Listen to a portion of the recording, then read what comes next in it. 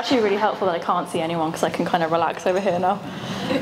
First of all, I want to say thank you to everyone involved for inducting me into the Hall of Fame. It really is such an honour, and it means so much to me to be here and follow in such amazing footsteps. The 4 years that I spent here will always be such a special part of my life. I made lifelong friends, uncountable, amazing memories, and I grew into somebody that I didn't know that I could be.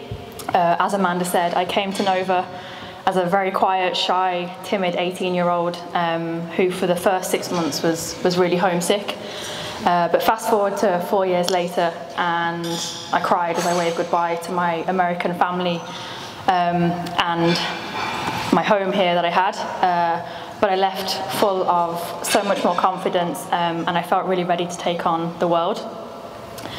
I had 4 golden years playing golf here, surrounded by brilliant teammates and coaches.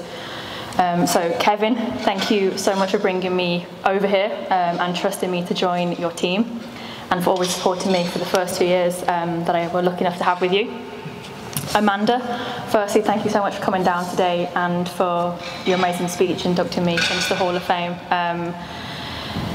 You made my journey at Nova so special and so memorable, and for that, thank you.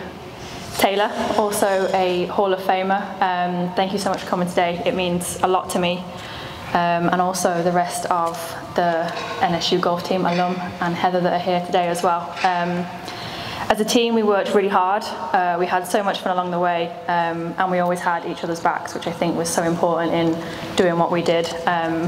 But my individual success, I think, was just an extension of the amazing team that we created,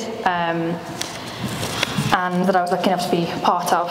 I also want to say thank you to NSU Athletics, Mike, President Hambury, for the rest of the NSU leadership, for creating such a special community and family that we have here. I'll always be so proud to be an NSU Shark for the rest of my life, and it really feels great to be back here. Thank you.